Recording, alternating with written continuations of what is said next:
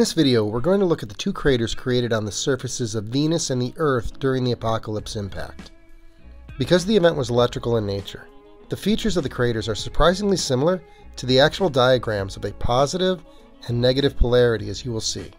In other videos, I have shown that current flowed from Venus, making it the anode, and it flowed to the Earth, making the Earth a cathode. If these two planets were plugged into a circuit and a battery added in the middle, it would be placed like this, with the Earth on the bottom and Venus on the top. A negative charge of electrons flowed from the Earth to Venus, and current then flowed from Venus back to the Earth. Positive current. Negative charge. When the electrons of the negative charge from the Earth impacted the surface of Venus, they ionized the surface in the shape of a C, which is to say that when the electrons hit the surface of Venus, they turn the surface into a vapor-like cloud above the surface, leaving a chasm. The vaporization occurred where the electrons hit, and we can tell where they hit because they left the shape of a C in the surface of Venus. It is a C cup because that is the shape of a naturally occurring discharge rim at the electrode connection. It is what happens on the surface of an anode. This rim represents the connection of a plasma instability cupping the planet Venus. When the current from Venus impacted the surface of the Earth, it did so not in the shape of a C cup, but rather between the pincers in an opposite affectation.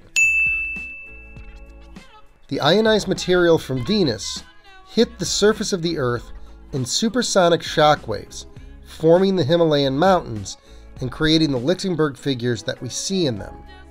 These figures are called Lichtenberg figures. They represent lightning-like strikes of material compressing down on the Earth. Venus formed a chasm in the shape of a C. The Earth formed mountains between the pincers of the sea. Right here in the middle of the Tarim Basin is a 46-degree clockwise thrust rotation in the crust, which indicates that this is where the current from Venus entered the Earth's crust. This is the actual location for the lower bulb on the Squatterman figure. You, my friends, now know more about the geology of the Earth and Venus than nearly anybody in the world. That and 50 cents will get you a cup of coffee anywhere in America, baby. Wait a minute, do you want fresh coffee? It's probably not coming with cream either, is it? Congratulations. Peace out and have a good one. Now that's some fire and brimstone, my friends. Don't you mean fire and rimstone? Yeah, for sure.